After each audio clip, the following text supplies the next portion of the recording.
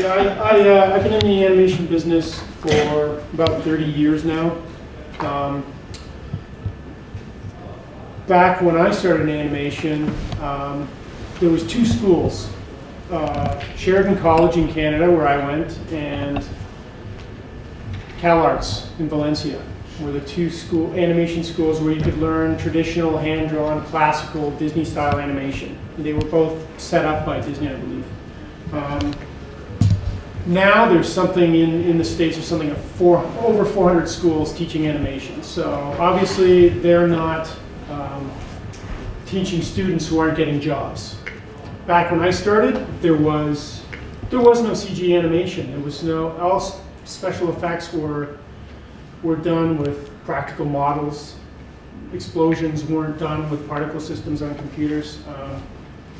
It was the infancy of CG coming out of New York Institute of Technology, where a lot of that art was developed. I worked on various TV shows up in Canada as an animator. I was in school for, I think, 3 years. They didn't offer a Bachelor of Arts program, but they do now. I came down to the States on an O1 visa in 1994 to work for Walt Disney Company as an animator on their feature films. I came in, I think, at the absolute crest of the wave, the second wave of animation. They kind of call it the second golden age of animation. Films like Little Mermaid came out, sort of resurrected Disney feature animation, because they were the only company doing feature animation at that time. DreamWorks didn't exist. What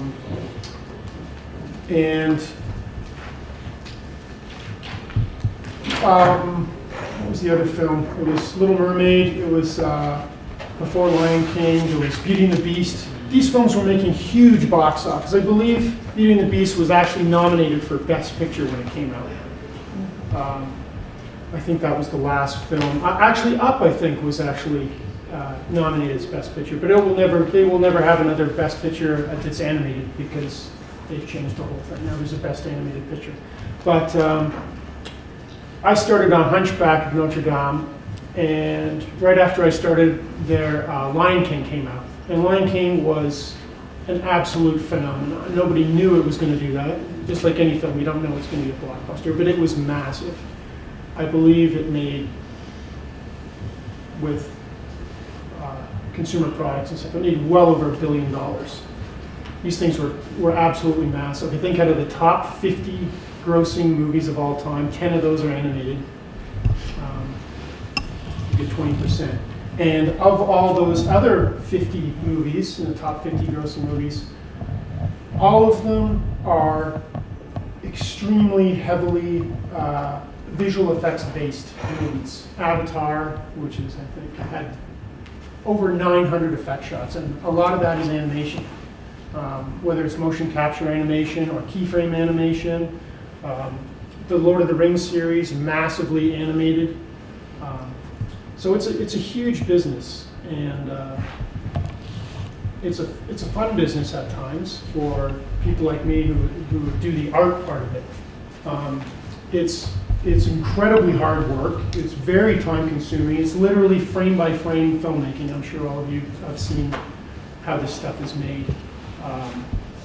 Also, back when I started animation, there were no video games. I think video games were Pong. Which I don't think had any animation in it. Galaxians or something, you know. It was just moving a little spaceship on the bottom and shooting things.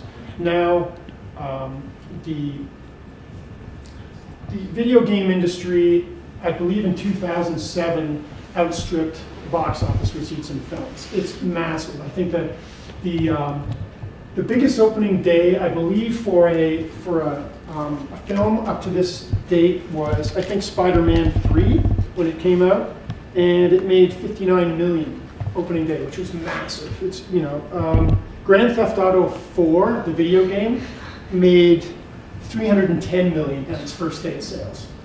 These things are huge, and massive amounts of animation in those too. So you have feature films that still employ a lot of people in a lot of people in animation here in LA. Television went overseas for animators years and years ago. It went over to Korea and Japan. Japan became too expensive, so they started sending it to Korea. Korea's now getting more expensive, so I think they're sending it to Somalia or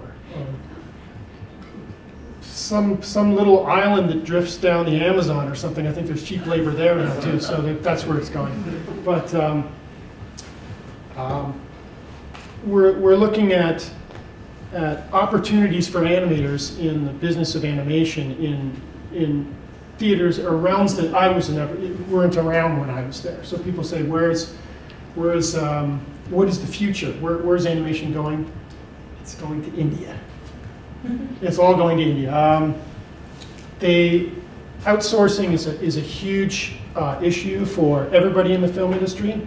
We don't really have any incentives here to keep the business here. And in a lot of ways, it's just like making toasters or anything else. If you can make a toaster for $12 instead of $40, you're going to send it to be made for $12. Even if it's a slightly inferior product, people will buy a $12 toaster before they buy a $40 toaster or whatever. So to a huge degree, as animators, as the artists, you have to keep moving. You have to be versatile. You have to keep your passport up to date. Most of the people I've worked with over the years have worked at one time in Ireland, in London, in Spain, in Paris, in Australia, New Zealand, the Philippines. Most of my people that I worked with in Canada had to go to Korea to work as overseas directors and that sort of thing, and they all came back with Korean wives too, which I thought was pretty funny. They call it yellow fever or something. Animators are generally a pretty homely bunch, so the girls would look at them and they'd immediately marry them. So, but it's still something you have to consider. Moving around, you have to be willing to move to other countries. Wherever the work is, you have to go. Or, if you're lucky enough to get into one of the big studios like DreamWorks, Disney, Sony, Warner Brothers, that's great because you have health care, but you have free lunches at DreamWorks. I notice the people at DreamWorks are getting bigger. I don't know. There's got to be some sort of correlation there. But I've been freelancing for the past 10 years since I left Disney in 2001. There was a major shift at Disney in the late 90s from traditional hand-drawn animation to computer-based animation. And there was huge layoffs. A lot of people had a hard time transitioning from something that they had done since they were a child. Drawing came very naturally to a lot of the people. The whole history of that company's image was based on, to a huge degree, it was based on animation. That's what made that company what it is. It drives consumer products. It drives the theme parks. And all of a sudden, it was no longer marketable in a lot of people's minds because of movies like Toy Story that were pushing the boundaries of I would think that was the first feature-length CG movie, and it was, frankly, it was a stunning movie because the story was so fantastic. The characters were great fun to watch. It really didn't have that much to do with the fact that it was CG. I mean, I think that film would have done well in any medium because it was a wonderful story with great characters, but it shifted people's expectations of what they wanted to see. Reflections, the backgrounds were amazing looking. It made a lot of money, and that's the bottom line. Money talks, and everything else is ridiculous. So there was a shift, and a lot of people got laid off, got let go. It was a horrible working environment there at the time, and the profitability of a lot of the traditionally hand-drawn films was going down. The writing was on the wall. You had to switch to CG, or you were going to be unemployed. You had to move into television. So since then, The films have been 95% CG. Huge change for artists to keep up with. And it continues to change, although there's so much work out there in arenas that didn't exist. Like I said, video games. There's still a lot of work in television, although it's all pre-production work. All the work in animation is done overseas. Is that going to happen with feature films? Yeah, you bet it is. Sure it is. I mean, it's like saying we're not going to, we're just going to build cars here. We're not going to build cars anywhere else. We're not going to build them in Mexico. We're not going to build them in Japan or China. The work goes to where the labor force is the cheapest, and India's got it. India's got the perfect. It's the perfect storm.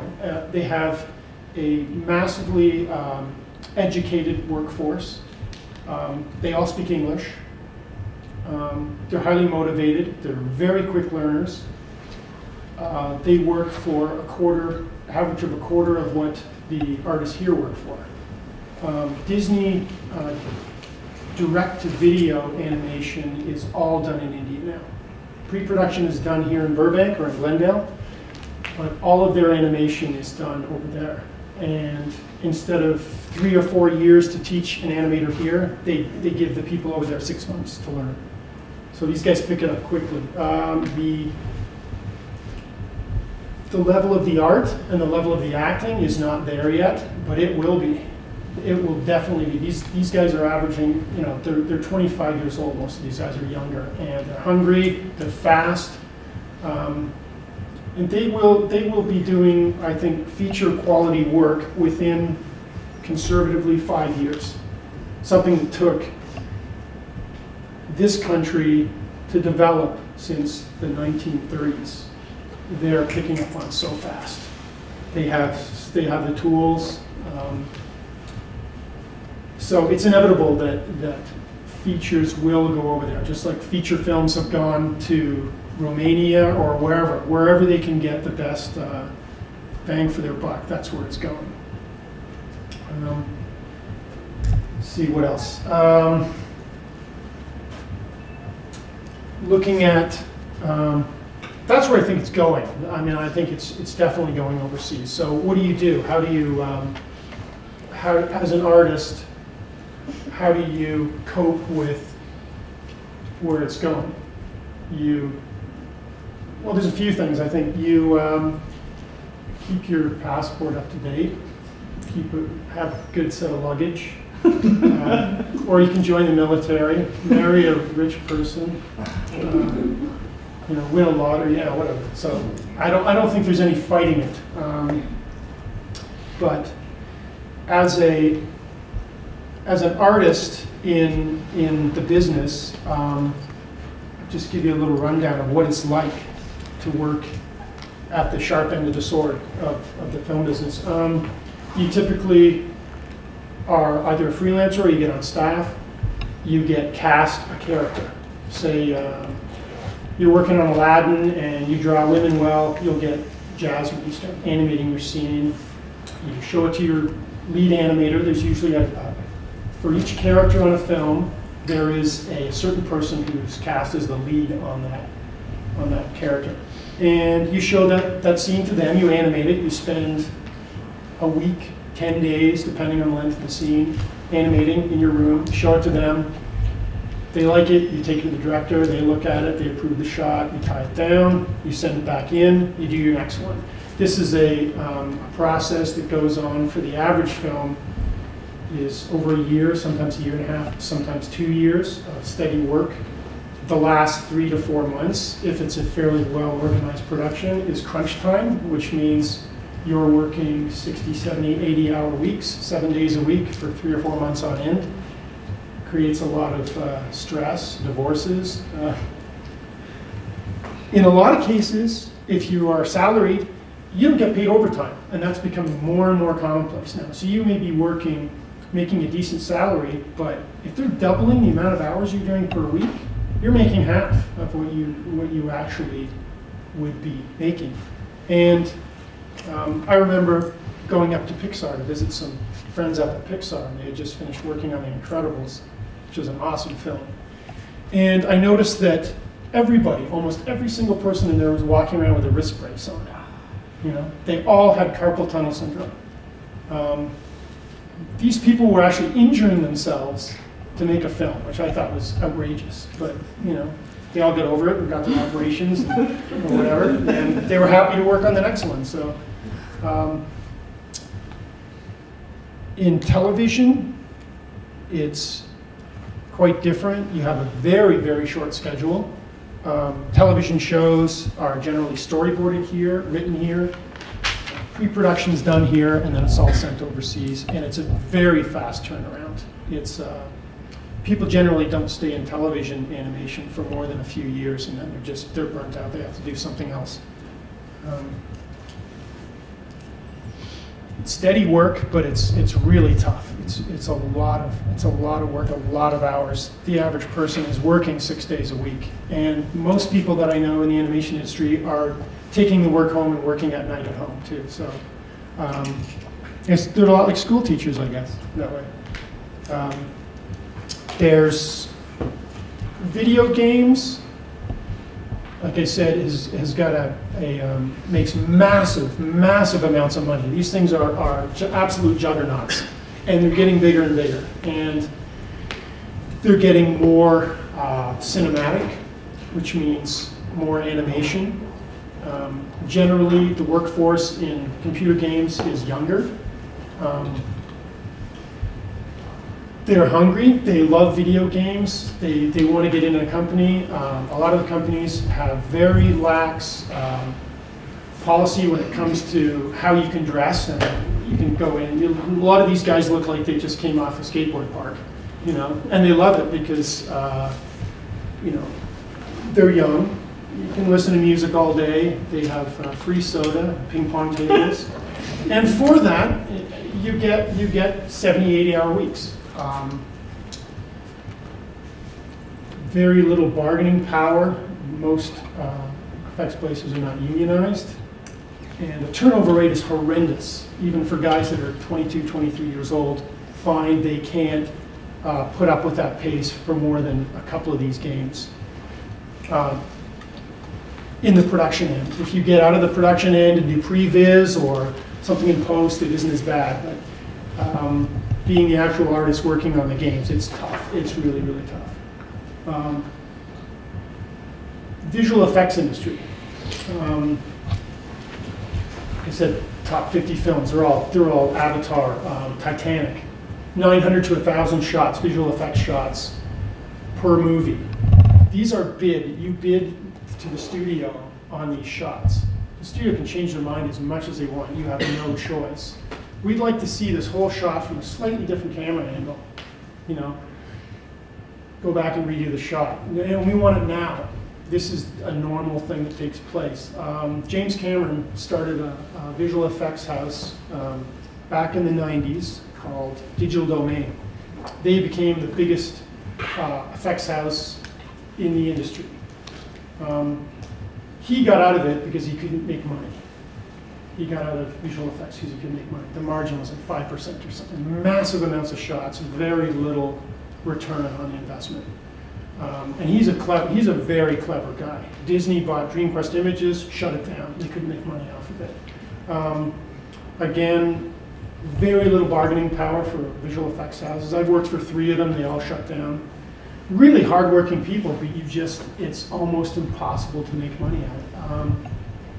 But it's such a sexy business, doing explosions and monsters and stuff, and you know, giant robots. You know, everybody who has a computer at home can get one of these animation programs and do this stuff. So those are guys you're bidding against. You're bidding against 3 kids in a garage with no overhead. You can't do that. And increasingly, visual effects are being done overseas because it's cheaper. So visual effects has generally, from the people that I've dealt with, has been a monetary dead end, which is funny because those films are all the big box office hits. you know, and they're 70% visual effects or 70% animation. So, you know, I know I've painted an extremely rosy picture of the business.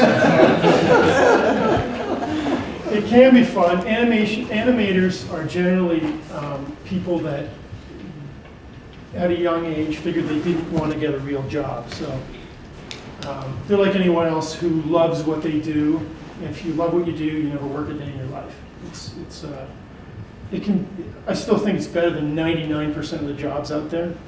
You're working with great people, really fun people, motivated people, highly creative, completely insane, a lot of them, very responsible. Some of the stuff that goes on in studios, you know, throwing eggs off the top of the buildings, and you know, paper airplane contests. A lot of animators they're like children creating things. I mean, the great thing about animation is you're taking a blank sheet of paper in front of you. There's nothing there when you start. There's absolutely nothing there. You have a voice of a character that they recorded for you, but you're starting with nothing pretty well every day. There is nothing on the table, and it's just what's in here and what's right here. You create a performance. Anything you've seen, any of your favorite movies, all the movies you grew up with as kids, those came from literally nothing. And that's the really great thing about animation is you get to play God in a way. You take a pencil and paper and you make Daffy Duck. You know, Daffy Duck is just as alive as any actor. We all know exactly who he is. He's famous all over the world. You know, Captain Hook from Peter Pan. They live. These things live. Animation is the illusion of life. You know, or for animation, it's the delusion of life. But there is no fame and fortune in animation. Nobody knows who we are. We create some of the most beloved performances that everybody remembers from childhood. Animation has this amazing ability to, a lot of it is timeless. I remember at Disney at one point, we said, geez, you know, we're talking about Dumbo. Everybody remembers Dumbo. And a wonderful scene with his mother rocking him in her when she got put in jail for, I don't know, beating somebody up or something.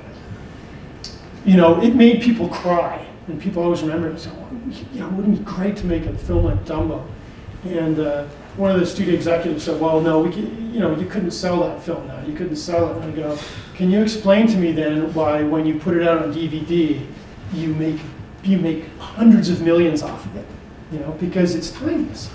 Those films that were made back in the 1940s, 1950s, they will sell in whatever format it happens to be, whether it's a chip implant or whatever, they will sell 100 years from now, because they're timeless, great stories. A lot of live-action feature films may not have that appeal. Maybe it's because kids don't see them when they're really little. You know, that's one great thing about animation. Animated movies sell consumer products like mad. I mean, they're pillowcases and plush toys and posters. It's off the charts with animation, which is great. Another great thing for the business end of animation is that you don't have to pay your artists any residuals, which is great. The voice people, they come in for about a week, do their voice, and then they go away, and they get residuals. You know, the guys that are sitting there actually creating the characters and working for a year and a half, 2 years, they get nothing. You know, they get their salary and the joy of having worked on something, but there is no, unless you create your own content. If you're like Seth MacFarlane, you create Family Guy or American Dad. You know, that's the thing to do. You know, I mean, all these guys, all these people I know, they draw their whole lives. They draw for somebody else. They draw for the studios. They always come up with ideas. If you can sell your own idea, you're set. You know, you're set. It's a great thing to do, and Seth has been extremely successful at it. Let's see, what else have we got? Anybody remember Ren and Stimpy? Yeah, that was a fun project to work on. It was like 1990, I think. But that was interesting because the fellow who created that, John Crisfalucci, was a Canadian guy. I actually played darts with his dad up in Ottawa at one point. But, he came up with that idea and he actually sold it to Nickelodeon. He had to sell it to Nickelodeon to get it made, but he really wanted to get that on screen. And he would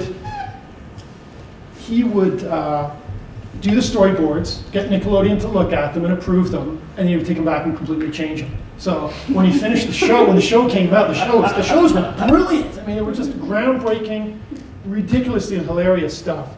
And Nickelodeon would look at it and go, "What the hell is that?" You know. Meanwhile, they were going through the roof. They were the top. It was a top show, you know, top cartoon, and so they didn't know what to do. They wanted control. They wanted to control this guy, but he couldn't be controlled. And the show was doing so well. What do you do with a guy who's a complete maverick, but his shows are doing great?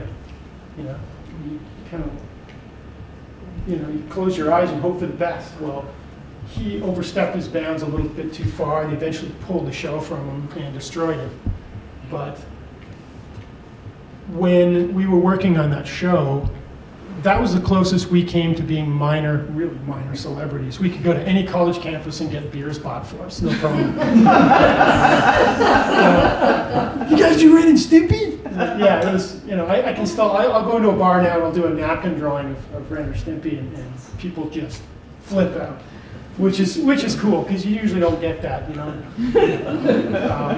I go in and draw the Hunchback. What the hell is that? Ren and Stimpy, or like Daffy Duck or Porky Pig or something like that. It's just, you know, everybody loves that stuff. You know, it's ridiculous fun. It's silly. It's a completely retarded way for a 50-year-old guy to make a living. I mean, I gotta say it. I was sitting there last night at like 2 o'clock in the morning, and I hate to say it. It's incredibly embarrassing, but I was drawing Smurfs. Drawing Smurfs. Sony's putting out a feature, Smurfs feature. Yeah. Next is probably Strawberry Shortcake. But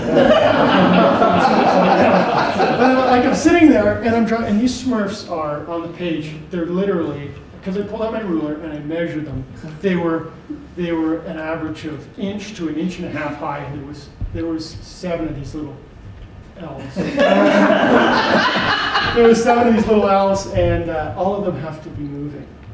And you know, there's moments like that you shake your head and say, "What the hell am I doing?" You know.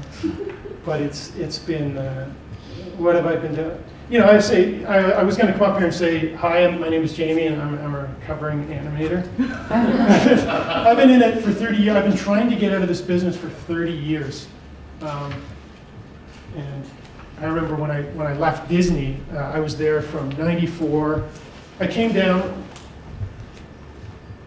right after the earthquake, and that should have been like a warning. So that should have been the first red flag. But I came down right after the earthquake, and I worked from '94 to 2001 at Disney Feature Animation, and got trained on CG, and then I left. And when I left, I had to go in and get all my scenes that I had animated from Hunchback, Hercules, Mulan, Fantasia 2000, Emperor's New Groove, all these different films. And I got all my scenes, and I put them on a reel, and I looked at it, and it was like a minute and a half. I was so depressed. This is like 7 years of my life, is a minute and a half of screen. It probably wasn't even a minute, it's probably 14 seconds. But it was, you know, some of the scenes I was really happy with, and maybe someday somebody will go back and look at them and go, "Wow, man, that's so awesome," but probably not. But it was an eye-opener to me. It was this is what I've been toiling at, you know, for years, and this is what I have to show for it. To me, it's like, this is such a pitifully small amount of work, but that's animation. It's a massive amount of work for a huge amount of people. And you look at the credit lists on any feature, you know, you look at the credit list of something like The Incredibles, there's 800 to 1,000 people working on these things to put them out. I always like looking at the credits they have now, which didn't exist before. It's like production babies, you know. And in animation, it's like I think it was Up or something. It was like 50 or 60 kids born. I go, who's impregnating these women? It's not the animators. They're at work the whole time. some of these babies are not theirs, you know. So, schools. Oh yeah, because schools. Talk about schools a little bit. The cost of getting a BA. Now they offer a BA in animation at CalArts. It's a 4-year course, and it's about $150,000 for the course. So you'll be paying off some debt there. There's actually a really interesting online school now. It's called Animation Mentor, started by some guys at Pixar. And you do all of your work online, and they have all the top animators. A lot of them are involved in this, and it's all online in the evening. They'll critique your work. So you're getting critique and teaching from some of the best people in the business. And I think that's an 18-month course, and it's something like $17,000. It's an amazing bargain. I would say to anyone who's stupid enough to get into animation to look into something like that, because it's an amazing bargain. I wish that had existed when I went to school, because I think it's versatility for an artist. I think for any artist, no matter what business they're in, I'd say to know your craft, draw, paint, sculpt. Now you have computer programs to learn everything you can about pipeline, production, how they distribute these things, every aspect of it, the modeling, the rigging. Now in CG, there's a whole different pipeline now. You're animating in CG, it's like you're animating a puppet. You end up, there's a character that's standing there like this. And you've got probably on average, I'd say 700-800 controls for that puppet. So every fingertip has to be moved. You have to move all of these things to put this character in his first pose. That may take a minute, or it may take you an hour and a half to do that first pose. That's one frame. Now you've got possibly 700-800 of those frames to do for an average scene. People they always say, oh, you work in animation, so that's all computer now, right? You go, yeah, there's a lot of computer. And I said, it's really cool though, because you go up to your computer, right? And you go, animate. And you look at it and nothing happens. So if you can look at that thing all day and it's not going to do anything. Has it made animators' jobs easier? In some ways, yeah, it'll fill in some in-between frames for you, but you usually have to massage those too. It's taken the drawing element out of it. The ability to draw was paramount before, and it's taken that out, but you still have to have an artistic eye. You still have to be able to do visual shorthand. Is this clear or is that clear? You're still acting. You still have to look at Chaplin and Keaton and that sort of thing to understand how it is to emote and make people react. So that's still there. It's taken a lot of the joy out of sharpening a pencil and being loose and flipping pages and stuff, and then grabbing the stack of pages off your disc and flipping them and seeing this little thing come to life in front of you. That's still there in computers, but not to the same degree. It's made our job in one way really, really frustrating. Before, when you were animating on paper, you animated to a fixed camera. In CG, that camera can move as much as somebody wants it. But you're still acting to a camera. So all your animation is to that camera. So the director or someone decides that they want, I'd like to see it, can I see it from over here? And they move the camera. you're reanimating that scene because you acted to here and now you want it to here. So it isn't simple. And because it's computer, you can change anything. So a lot of directors want everything changed. Whereas before, they took pity on you, and if they wanted you to fix something, they knew that this poor son of a bitch has to go back to his room and reanimate this thing. And they felt really bad about making you do that. So unless it was something that really didn't work, they said, can you just tweak this little part here? And you usually could fix it in a day. Working on, what was it? The Garfield movie. I don't know if anybody saw that one. Hopefully you didn't see that one. But I remember I had this scene of the big, stupid, fat, orange cat running after a truck or something. And I had been animating for 25 years, so I knew what I was doing. And it was like a 3-second scene. And the director didn't like the way the cat's tail was moving. Can you make it less shock absorbery and more, I don't know what the hell the word was, but I didn't understand what he was saying, but I worked on that scene for 3 weeks straight. Showed it half a dozen times, and he kept looking at this damn tail. You know. So that kind of thing happens. You know, it happens all the time, and that has made our job a lot more difficult because there's a word for it. You can fill it in. The initials are FF, and it's frame, and that's what we end up dealing with a lot. You can massage and tweak and call for unbelievable amounts of changes because it's the computer, and the computer does all the work. So.